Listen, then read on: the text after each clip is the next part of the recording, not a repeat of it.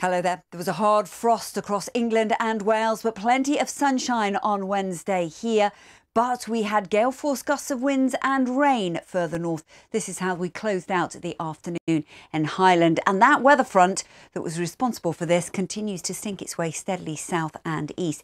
No significant rain by the time it pushes southeast as it bumps into this area of high pressure. So a band of cloud, light drizzle from East Anglia down to Cornwall, slowly clearing towards the Channel. Behind it, some sunshine coming through. A brisk northwesterly wind will continue to feed in showers, particularly northwest of the Great Glen, and winds still gusting 40 to 50 miles an hour at times. So a noticeable strong westerly wind. Temperatures around 7 to 9 degrees, one or two places if we're lucky.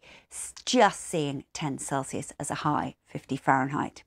Now, as we close out Thursday into the early hours of Friday, we'll start to see a contrast. More cloud pushing into the far north, some showery outbreaks of rain here, but milder, temperatures holding up above freezing. With clearer skies, temperatures falling just below freezing once again across England and Wales. So we can't rule out frost and fog again for Friday.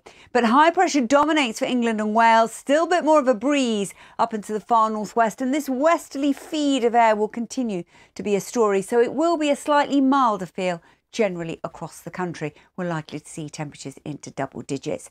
Now, weather front toppling across the high will bring outbreaks of showery rain into Scotland. More cloud, high cloud across northern England and Wales as well. Highs generally of 9 to 13 degrees.